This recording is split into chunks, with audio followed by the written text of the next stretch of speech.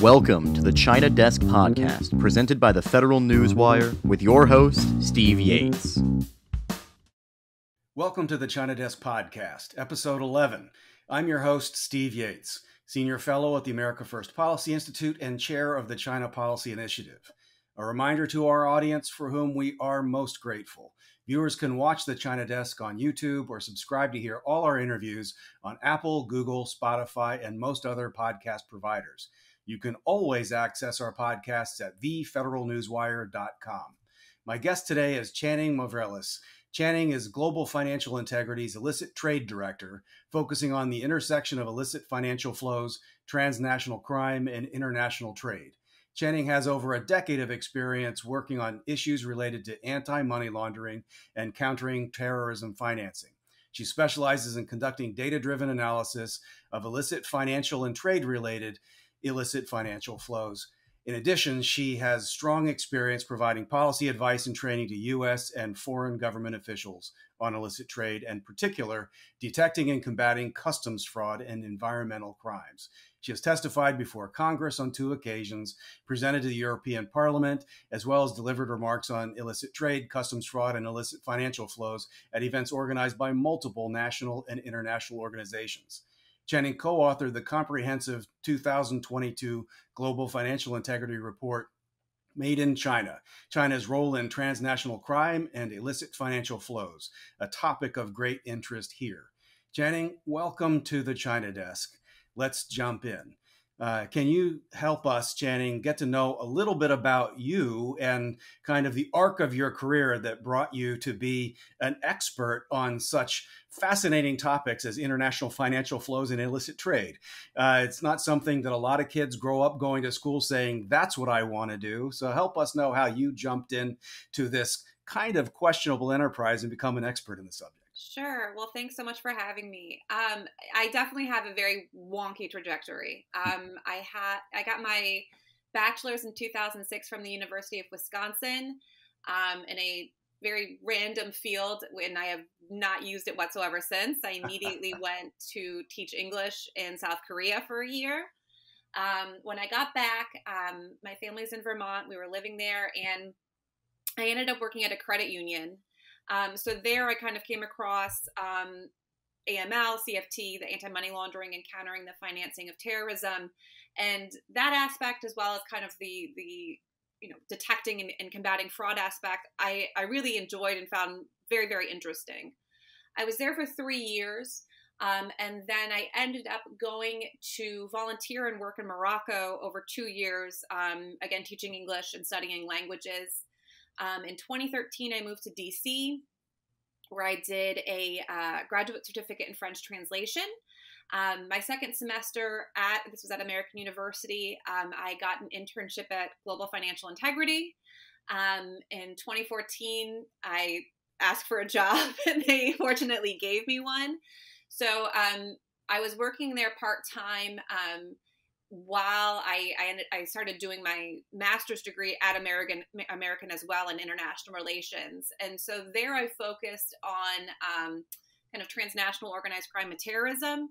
And so I was very much able to marry this kind of pre-existing knowledge of AML CFT with the transnational crime and terrorism. And then obviously working at a place like Global Financial Integrity, this is like what we, live and breathe every day. It's focusing on illicit financial flows.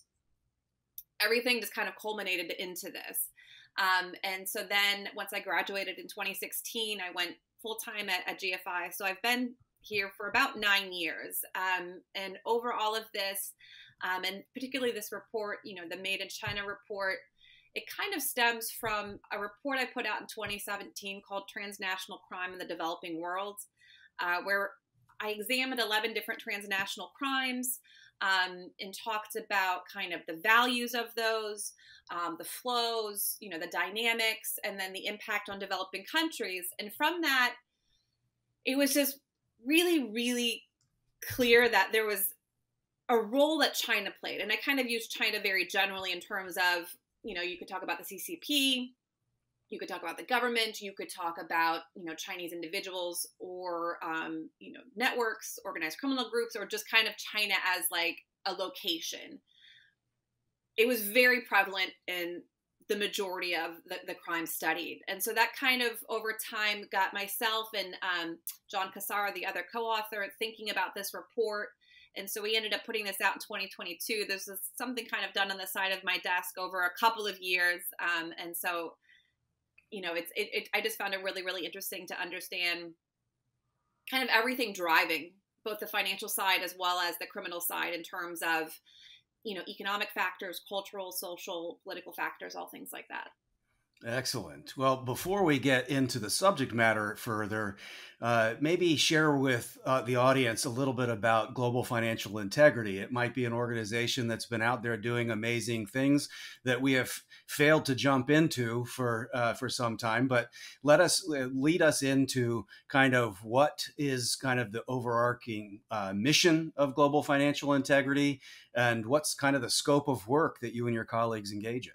Sure. So GFI is a Washington, D.C. based think tank that focuses on illicit financial flows, which we define as funds that are illegally earned, transferred, or utilized that cross an international border or boundary. So this is something we've been looking at since 2006. And in the beginning, this had been very focused on developing countries, and particularly in Africa. Our founding president, Raymond Baker, had spent a lot of time there.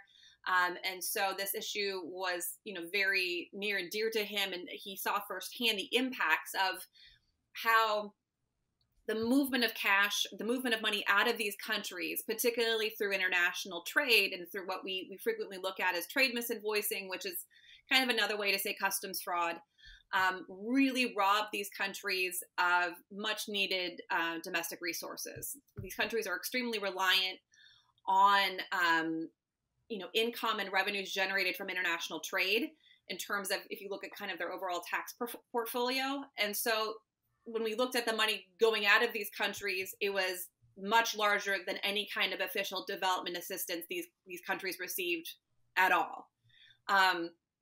So we looked at that angle. We've broadened this now. We were very kind of heavily economics focused, very research. Over the last 5+ years, we've done a lot more expanding, less kind of strict economics, and more into looking at kind of systemic issues that cause this, or that can, things that can be used and abused. So we look at things like beneficial ownership transparency. We look at, obviously, like international trade. We look at things like gatekeeper professions, so lawyers, accountants, real estate agents, those individuals in professions, in jobs that, can kind of go either way with their knowledge and skill set in terms to facilitating illicit financial flows. We work still a lot in developing countries. We have projects now in Uganda, Kenya, Ghana,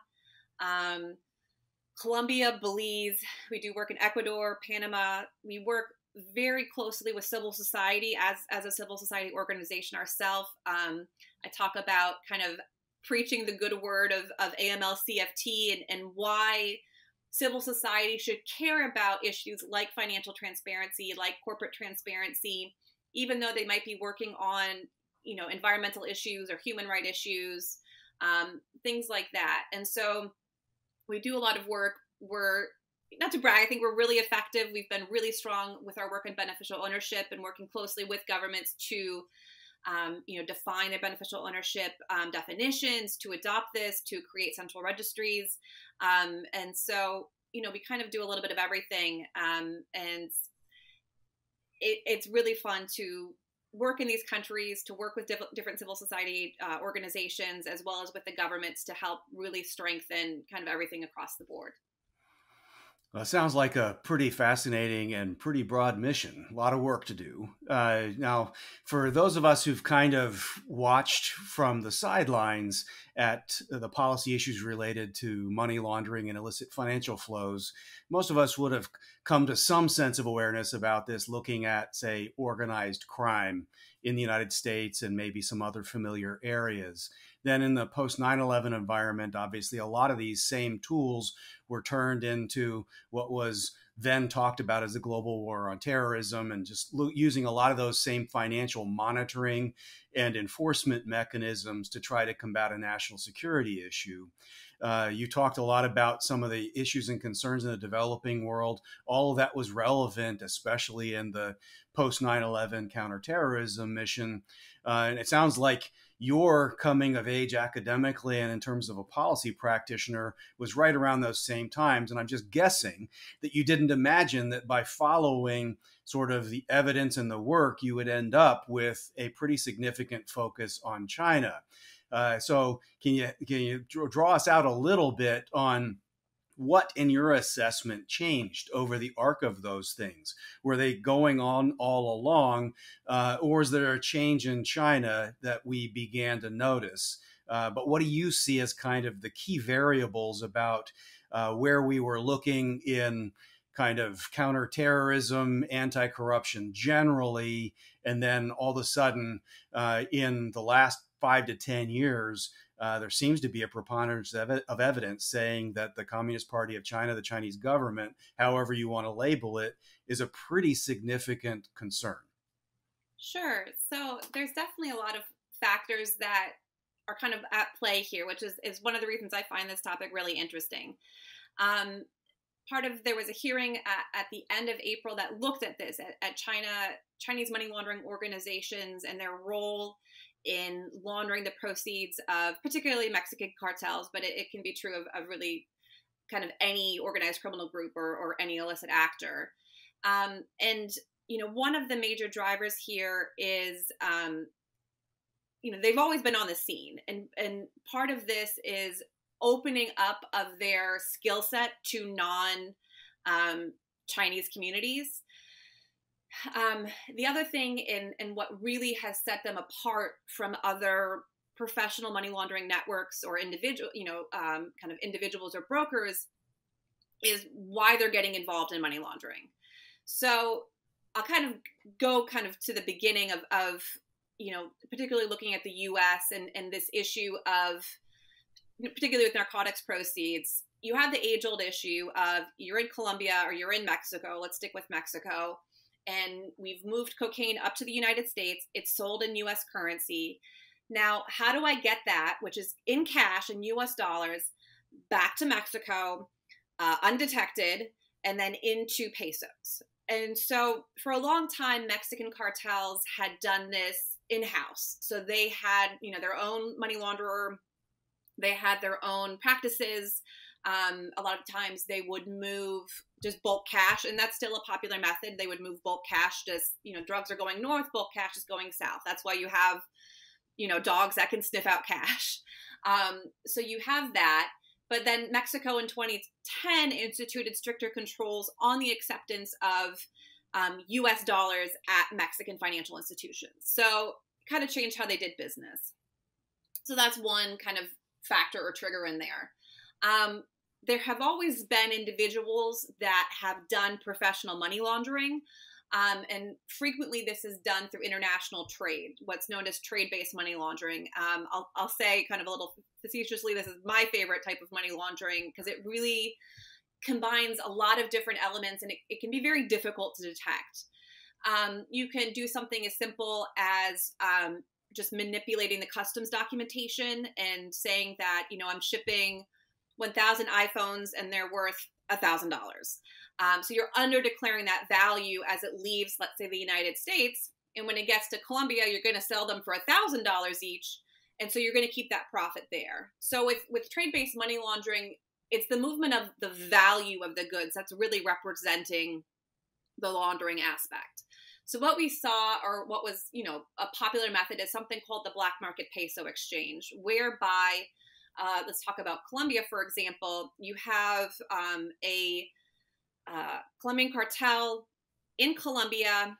They've sold the cocaine in the U.S. They have U.S. dollars. They'll contact what's known as a peso broker, and he will purchase those narcotics proceeds for a commission. So he will charge maybe 10, 15% for every dollar to take that money and essentially launder that money.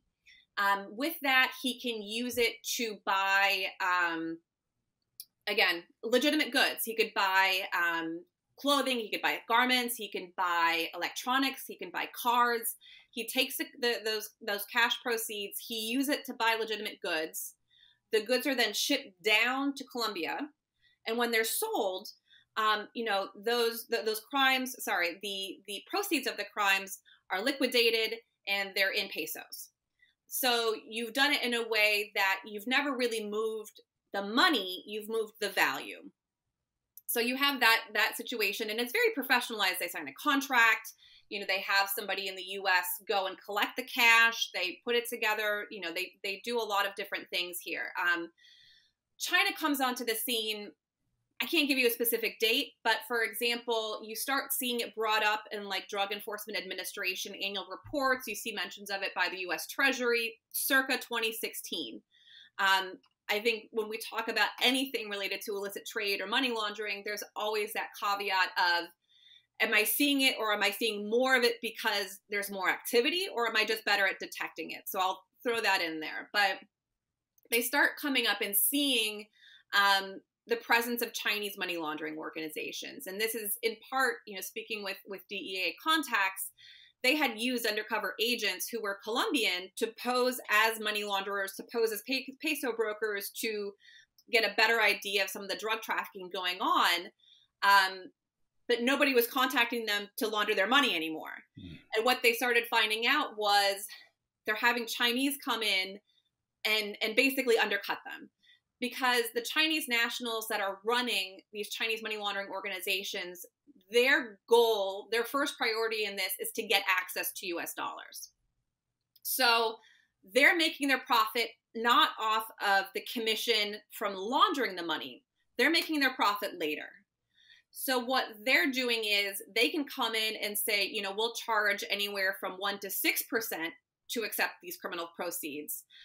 There's instances where they won't charge anything. Because what they're doing later on is China has currency controls. They're very strict currency controls. And so you can only access a certain amount of foreign exchange each year. For individuals, they can only get $50,000 a year. They can move money out of the country. So if you're a Chinese national, if you're in the US, if you're in China, if you're anywhere in the world and you want to move money out of China in excess of $50,000, you're essentially going to have to find an informal method of doing so. You're essentially contravening their currency controls. And so what has happened is there's this symbiotic relationship now between Chinese money laundering organizations and the cartels, in terms of the cartels have cash they want to get rid of, they want to launder, and you have Chinese nationals looking for US currency. This still applies in Canada, it applies in Europe, really anywhere. So the Chinese money laundering organizations, they're making their money by selling this US currency to Chinese nationals. And so they are just really able to beat out the competition in a few different ways. The first is they can undercut the rates pretty significantly. I think what also is maybe even more important is they can provide those proceeds to the cartels extremely quickly. Previously, before, we're talking about the black market peso exchange, they have to go and they have to purchase some goods. The goods have to get exported. They have to get down to the source country. They have to get sold. It can take a few weeks to, kind of get that money back in hand.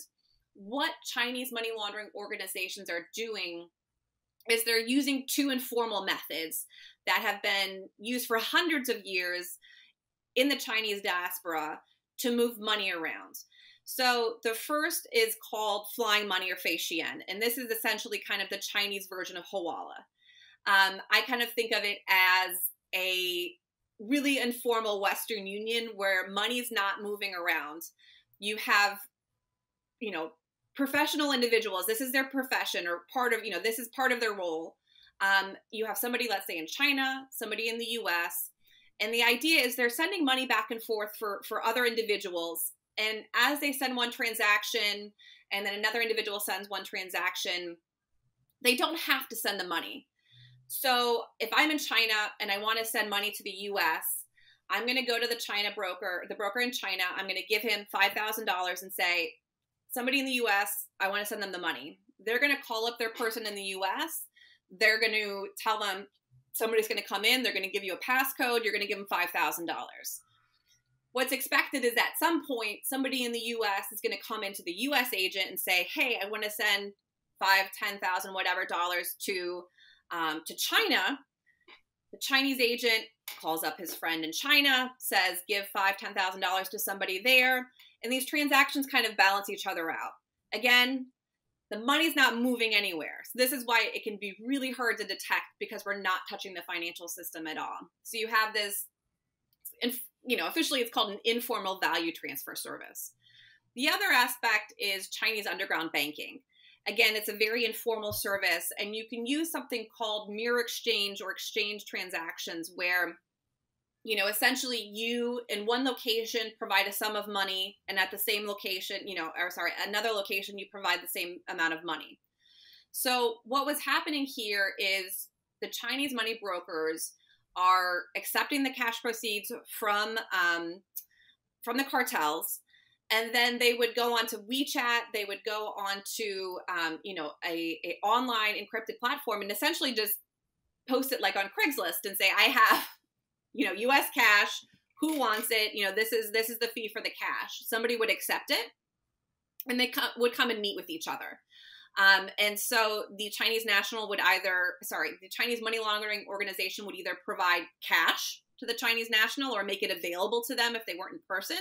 Or sometimes they will even provide cashier's checks. What the Chinese national does in return then is they conduct this mirror transaction where in their Chinese bank account, they'll say, if they've bought $100,000 worth of U.S. currency, they will make the equivalent in Chinese renminbi available in their Chinese bank account, and they'll send it over to the Chinese money laundering organization's Chinese bank account at the same time. So again, not touching the U.S. financial system. We're just touching, the Chinese financial system there. It's only moving domestically between two banks. And so by doing so, they're moving that money kind of instantaneously. They're also able to do the same with the cartels. So they accept the cash from the cartels, and they can immediately then make an equivalent amount of pesos available in Mexico for the cartels. By doing so in such a quick fashion, it kind of guarantees to the cartels this isn't a law enforcement officer, because they just aren't able to move that quickly. And the Chinese money laundering organizations were also guaranteeing that if anything happens to the cash, we'll replace it. So it's a business model that's really hard to beat. So they came onto the scene, and they've just been, really, really popular. You see Colombian cartels looking towards them. It's a service-based business. So they've kind of opened their community in terms of these tools or these practices and made them available. So they've opened their networks to individuals, basically. Yeah. Well, you've been great help in getting what an outsider might need by way of understanding of how this whole kind of network of activity works. It sure sounds like a different kind of threat when it comes to the nature of detecting and combating money laundering. In what ways do you think that this combination of the cartels and it's like two old systems coming together of the cartels and what they're doing and the informal banking network of China coming together doing what they're doing, what elements of this are truly new, from how they do it to the means by which they do it? What are the kind of new tools, new methods? I think you're using existing tools, but you just have access to new tools is how it is. A lot of these informal value transfer system networks are culturally based. So a lot of different societies have them. Like I mentioned before, when we talk about Hawala, we're talking about the Middle East, we're talking about Afghanistan. You can talk about Hundi, which is kind of to the Indian area, subcontinent. And then you have Fei Xian. If you're in India, you're not going to go to a Chinese money laundering, or Chinese money broker or a Fei Xian broker to conduct these transactions. These are insular tools that are used by the community itself. So the Chinese money laundering organizations have now provided access to these tools. This is kind of what's new. The speed is also what's new as well. They're able, they being the cartels or any kind of criminal organization, are able to get their proceeds back much quicker. There's a much lower chance of losing value or of money getting seized. Your cost of doing business is much better. So, they've really made it easier for cartels, for narcotics trafficking organizations, for other criminal organizations to do business better. And so that's what kind of we're seeing. It's the marrying of kind of old and new cultures. But, when you think about a business, if you're able to get your capital back quicker, if you're able to reduce your rates that you're being charged, it's better for business overall. Right. Doesn't matter what product or service you're providing. Well, before we get into what do we do about it, there's one last part of this that I'd like to understand a little bit better, and it sort of hints at where I'd like to go on what do we do about this. But the electronic communication platforms seem to be an interesting added wrinkle. There hasn't always been a WeChat. And so there is this traditional informal Chinese banking system, but you have these communication platforms that allow for speed. You have the Chinese language as its own form of encryption in some cases, since a very, very small proportion of Americans or others around the world actually become proficient in reading Chinese. So even if they were on WeChat, being able to understand it in real time would be another challenge. So when you look at the use of WeChat, when you just think of it from a Chinese point of view, it's intensely censored when it comes to political issues that are a challenge to the regime. And yet this informal economy seems to be making very convenient and extensive use of it, which would seem to imply that the government of China and the party itself must know. And so am I right that this use of an electronic communications platform is a little bit different, adding into these traditional systems, whether it's East or West, and then also nudging into who really knows and what are they doing about it? The government of China surely must know that people are doing this on their communications platforms. Absolutely. I think this really kind of goes towards the authoritarian nature of the Chinese state. And definitely the kind of the surveillance state that the CCP runs there. You've pointed out, they can swiftly and, very effectively shut down what they don't want, be it anything kind of against the CCP. I'll go and point towards wet markets with COVID. They shut those down with the quickness. After a long time, they went after ivory. They were very good at shutting down opium production in China. So if there's a particular commodity or product or activity that's occurring that they don't like, they can act much more efficiently, I should say, than, let's say, a democratic country, and probably with a bit more force. So that does, as your point is, they have a certain idea of what's going on.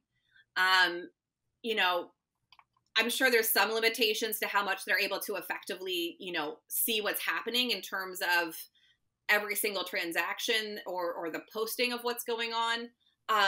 But I 100% believe that there can be more done by the Chinese government in terms of monitoring these platforms. This would be very difficult in the US in terms of the encryption. Let's talk about like WhatsApp. The encryption involved, I know that's really frustrated a lot of law enforcement.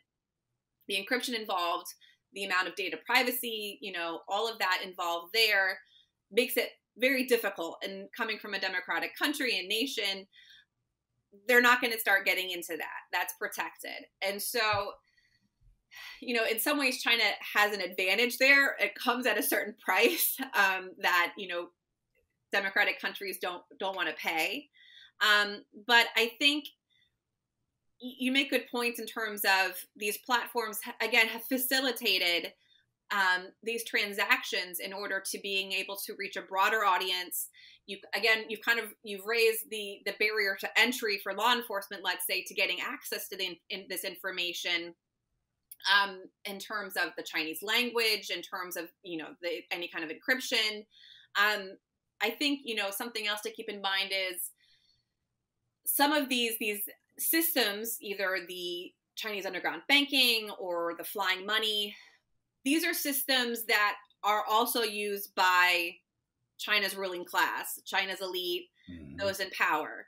So there's a certain extent they do crack down internally on undergrounding banking. So you'll see, you can look every year. There's usually some report on, China, cracks down on what's called CUBS, Chinese underground banking system.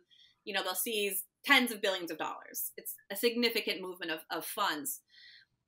It's probably that money that they want to be capturing themselves.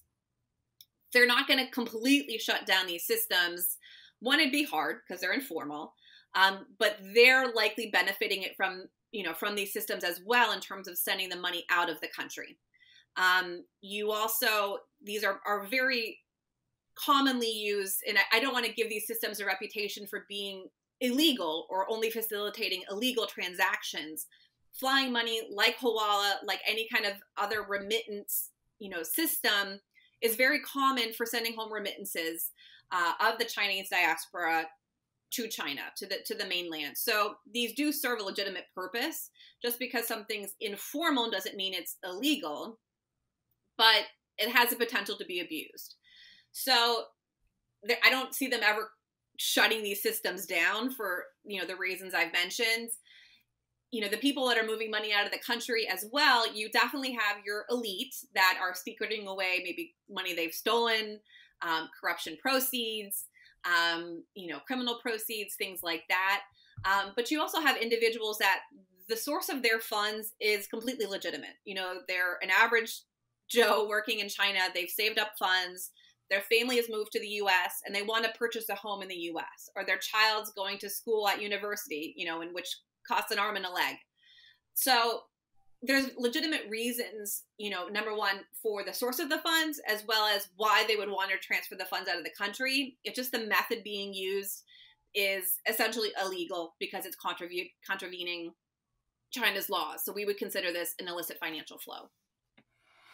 So let's pivot a bit into what enforcement options there really are. I mean, this is a really daunting challenge given the complexity and the involvement of multiple jurisdictions and things like that. How can law enforcement agencies effectively investigate and prosecute these transnational money laundering crimes with all that complexity? And I'll just flag for the audience, you testified not that long ago before Congress about some policy recommendations about what the U.S. and allies should do. But to talk a little bit about how do we get into actually detecting and prosecuting, given all this very complex mix of actors and systems? For sure. I think definitely throwing money at the problem can help. I'll say that in terms of particularly looking at the different law enforcement agencies like the DEA that are investigating. So sending money to, appropriating funds to the DEA, to FinCEN, to any other law enforcement agency. FinCEN's not law enforcement, but they obviously play a large role in terms of AML-CFT for the U.S. But providing with the funds so that they can, number one, better understand just kind of the 101 of how these money laundering organizations work. Being able to better conduct surveillance, better conduct investigations, being able to hire individuals, like you said, that can speak Chinese. There was a DEA agent lamenting that, previously we could use kind of any Spanish-speaking person. Now we have to have a Chinese speaker. They have to be involved in this transaction. So it narrows down the pool of potential individuals. So building up their strengths in order to better understand and then better combat this. It can be difficult, as I've outlined before, in terms of maybe policy side of things, because most of this is not touching the U.S. financial system. At some point, that cash is. And so that's where there's some chance of detecting this. But a lot of times, when we're looking at how law enforcement is seeing it, they're seeing it at the cash drop-offs or pickups. It's not because the money has come to a bank and the bank has filed a suspicious transaction report or a currency transaction report. And so it's a huge challenge because I'll just kind of leave it at, the majority of the global AML CFT framework is focused on financial institutions. So, they know the red flags to look for suspicious deposits if they're trying to, deposit less than currency reporting, thresholds, if they're trying to structure things. But when we talk about other types of money laundering, particularly trade-based money laundering, the global framework isn't really set up to combat this. And so that's why I find it so interesting and why it's been very popular in terms of being an effective way of laundering money. So also trying to better engage, I think, with the law enforcement as well as policymakers with the private sector of potentially those companies that, hey, if I sell t-shirts from LA and somebody comes to me and wants to buy $50,000, $100,000 worth of t-shirts in cash, that's a red flag. And also, if I'm a financial institution banking this particular business client and they show up with this cash proceeds and say, oh yeah, we sold some t-shirts, again, another red flag. That's not how most people do business. So I think there's a lot of different ways of attacking this in terms of both the law enforcement side, but as well as a policy side, financial side. It's always going to take resources. But I think definitely trying to focus particularly on this right now, this should be one of the top priorities. Well, you sort of answered a follow-up question I had, which was, when people are engaging in business, in some ways, it's hard to know who you're dealing with. And even though you might have best practices and want to, keep things on the up and up, what are the key indicators of a legitimate business might be involved in this kind of activity? The example of all of a sudden they're buying way more t-shirts than makes any sense. Are there any other kinds of red flags that people who are trying to engage in legit business and doing trade with what seem to be good people would want to watch out for? Because it sure sounds like this is the equivalent from an intelligence community point of view of really needing to rely a lot more on human intelligence rather than on electronic intelligence, which is what we can have computers and mass capabilities be able to do. But the human intelligence part is expensive, it's clunky, it's a lot harder. It sounds like we're really in that mode, trying to get at this new threat of the merger of the Chinese money laundering mechanism and what the Chinese Communist Party seems to be supporting, merged with the cartels. So unpacking my overly complex question, let's start with what other red flags are there that someone might be engaging in this questionable kind of business activity? For sure. I think another very large, red flag that's just flapping out there is, let's say I'm selling t-shirts. Steve, you come to me, you want to buy t-shirts. It's the first time you're a customer or maybe another time, but I'm buying them and sending them to you, but I'm receiving a payment from a third party, or multiple third parties are sending me payments. That's another red flag. I mean, you just kind of think of traditional business when we're talking about large amounts of money. In a two-party transaction, it's probably going to be a bank's transfer. Maybe it's a check. Maybe it's a wire transfer, and it's going to be between me and you. When you start seeing cash involved, obviously there's cash-intensive businesses, but I think a lot of times we're familiar with those and where they are and obviously the risks posed by them. But if you are producing t-shirts, if you're producing toys, if you are an electronics wholesaler, you're typically not getting paid in cash by your legitimate clients. Or, if I'm doing business with some person, I'm getting paid by them directly. I'm not getting paid by one or more third-party individuals that have really no apparent connection to the transaction at hand. You could potentially look for suspicious jurisdictions, where the money is coming from. It's hard because, you're receiving the wire, you as the recipient, let's say we're talking about a wire or bank transfer, you're not always getting to see that whole picture that like the financial institution does. So just having a policy of, I'm going to only accept money or a payment from you, from the individual I'm doing business with. Or, let's say maybe you have funding from another financial institution, you have trade finance involved, but, having better systems or protocols in place that, if something kind of smells a little off, we pause and think about that for a second. And there's a certain program, it's called CTPAT.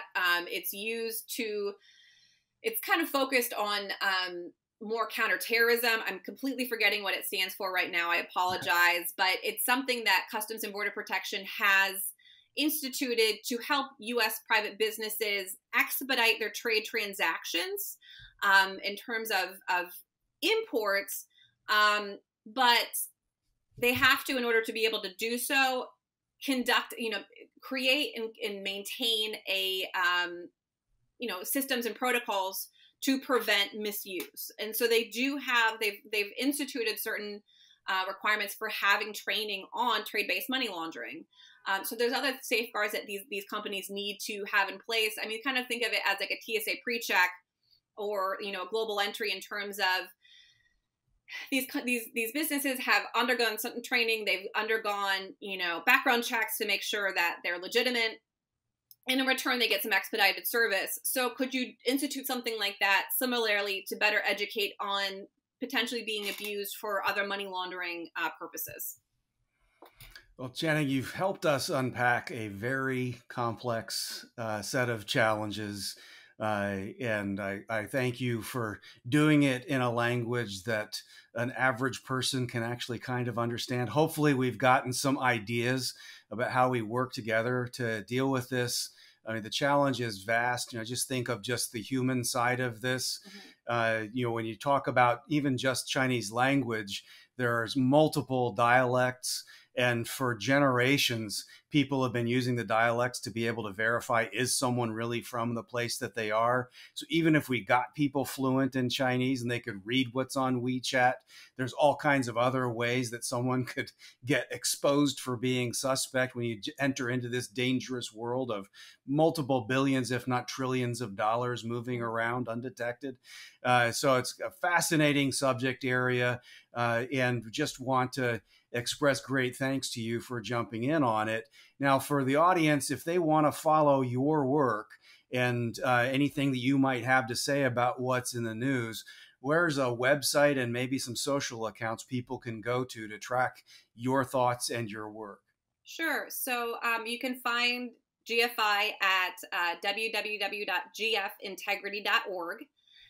We're on Twitter at Illicit Flows. I'm at Mavrellis. And, we're on Facebook, we're on LinkedIn. We produce a lot of research, a lot of advocacy. So, I know we're focused here on China, but we do a lot of work, like I said, in Latin America. We look at extortion. We look at real estate money laundering through private investment vehicles. We look at Africa. We look at environmental crimes, kind of a whole host of things. So, with China being kind of everywhere these days, both in terms of government presence with kind of, the economic, contributions and greater political presence, as well as the Chinese diaspora, it can be really relevant to, no matter what region you're focused on. We certainly encourage people to jump in, learn more about the organization and your work. For audience, if you have enjoyed today's China Desk conversation, please tell your friends and consider subscribing on YouTube or on your preferred podcast platform. Thank you for joining, and a special thank you to Channing for sharing her perspective. Until next time, I'm Steve Yates, your host here at the China Desk. Thank you for listening to the China Desk podcast, presented by the Federal Newswire and hosted by Steve Yates. Check out the Federal Newswire's family of websites, as well as their social media stream.